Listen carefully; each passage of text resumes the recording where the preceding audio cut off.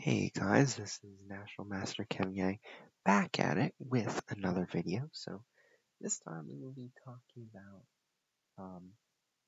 what's going on, right? So when you're a beginner, what do you do? What are the books? What are the games? What are the things you do to get better? Well, let me tell you a little bit about my progression. So from about, like unrated to like 1200 USCF, I was mainly like, okay, let's just play, right? So I went to like tournaments like crazy. I was like the kind of person who went to tournaments, who had fun. That's all that mattered.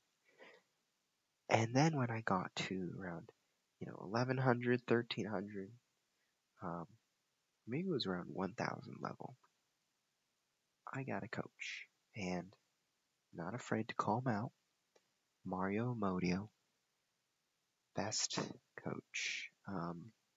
Really good coach. I think he taught me a lot. He taught me the things I needed to become a better player. He gave me the materials, and I thought they were really great materials. And that's why I improved under basically what he's taught me, all the puzzles he's shown me, the homework he's given me, the sort of practice that I've got. So I just want to share with you how my journey was. And so if you if we just look at right, so if we look at the progression, so if we look at the progression of me, right, so I am 2350 right now, and if we look at the ratings histograms, right, so I started from 575, and you might think, okay, well, started from 575, what's so special? Now you realized I started in about 2011, so 9 years ago, almost coming on 10 years, so very close. So if we look at this, I was going up really fast to about 1200, and actually when I was about 1000, I said to take my game to the next level, I needed coach. So, because I was still young back then, and when I was young, I knew how to play, I knew how to do things, but I wasn't exactly the kind of person who could understand an entire book by myself. And shortly enough after I got Mario as a coach, he recommended a few books. I looked at them, they were bought, had a hard time understanding them, and Mario said, we're going to put them aside for now, and then we are going to return to these books. But the first things first, the fundamentals in chess is first getting the puzzles, right? So my first book was about checkmates. Checkmate in 1, checkmate in 2, checkmate in 3, right? If you look on chess.com, if you look at play puzzles, right, you can basically do drills, right? Checkmating drills. 2 rookmate, rookmate, 2 bishops mate, and all that. There are so many resources out there for checkmates. And to me, when I first began, I said, you know what? I gotta learn how to end the game. And so that's what I did. I just practiced ending the game. Even though I didn't win a single tournament game yet. I said, I gotta prepare for the possibility that I'm going to win a game. So I did.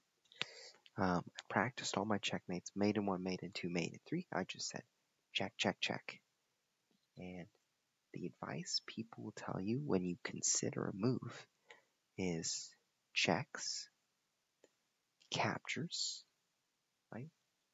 And of course, just calculation, or some people might have another name, just checks, captures. I don't know why I'm blanking out on the third C, but the goal is here is that I don't think recommending a book to 800 rated players is the way to start. The first way to start is by doing puzzles. And here's a question I get a lot. And I ask myself this sometimes. I think to myself, okay, so I do all these puzzles. I work, I look all these patterns, but what if they never show up in a game? What do I do? Well, of course, I ask myself that because at my level, I still do puzzles. Like, for example, I have this book, The Encyclopedia of Chess Combinations. Now, this is an extremely advanced book. This is one of those you will find very difficult. These combinations are my level combinations. Right? I have this book. This book is called Quality Chess Puzzle Book. Right? So if you look at it, these are combinations that come from a game. So it is really complicated, these things. But at the start, it's all about these checkmates. It's all about, if we go back, attacking, right? Maybe advantages. You have drills on chess.com. I suggest you make an account on chess.com. This is not an ad for chess.com, but there are resources that you can use on chess.com that can benefit you and just work on your chess in general. And so, let's continue, shall we? So, when it comes to me,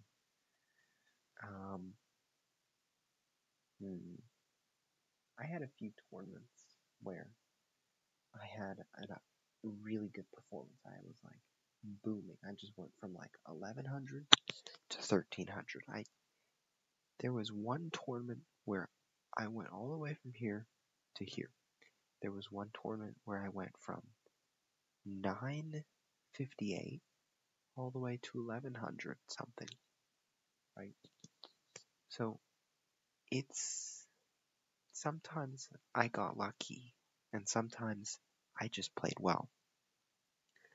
But it's all that work, right? So at this point around 2013, about 2 years into my studies, I thought I am having to go for it. And at this point, surely Mario taught me about the puzzles and stuff. We kept doing the puzzles. But here we started thinking about, let's bring back the books. Let's talk about the part of the games. Let's talk about what you want to play at the start, right? So at around the 1200, 1300 level, you start to think, okay, what kind of game do we want to play? What kind of opening do you want to play? What kind of middle game? What kind of end game? And we started breaking down those phases, right? So my first opening, as I told you, let's use the 23 Dragons board. As white, I played e4. As black, I played e5. Very simple, I just played it like everyone else. Knight f3, knight c6. So as white, I played bishop c4, right? And as black, well, I played knight f6. And after knight g5, I played d5. I played this for a long while, right? So sometimes Some people are good at learning multiple openings. I wasn't the kind of person. I just stuck to one, grounded it hard. I didn't care if people looked for my games. I'm just that kind of person. Right? So let's move on. So at this point, you want to know what kind of books do I recommend? 1200, 1300. What do I recommend? Well, at the point of 1200 to 1300, usually, if, usually a normal chess player, right? So I'm talking about the ones who aren't like prodigies, who already know the game like all the way. They already know it somehow, and they don't need anyone to help understand their book. I'm not a prodigy. I had to work hard to understand the book, and I had people around me that could help me on that. So one of the books that required some help in reading about was The Art of Attack. And this, of course, I read it through, I believe it was a few printed pages that Mario gave me. And then we have another book, right? So we talked about the opening, middle game, end game.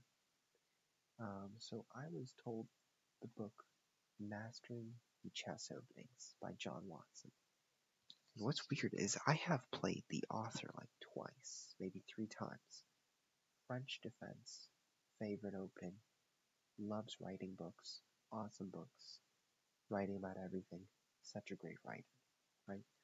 So all these kind of, start of the game, middle game, end game. Usually at this point, you tackle a little bit of the middle game, but you don't want to go too deep on it because sometimes it's at the advanced level that you actually hone in on it. So I will explain it more, but at 1200 to 1300, I started out with Art of Attack. So during my lessons, I would go over games, right? Sometimes I would play against my coach, Mario, and sometimes we would talk about games, right? We would talk about um, games in a particular book. So he would show me a particular game, and then we'd talk about it. We would say, okay, what are the mistakes? What did each player do well? And just go through the games, because surely that's an advanced thing, but with the help of a coach, that's what's going to get you there.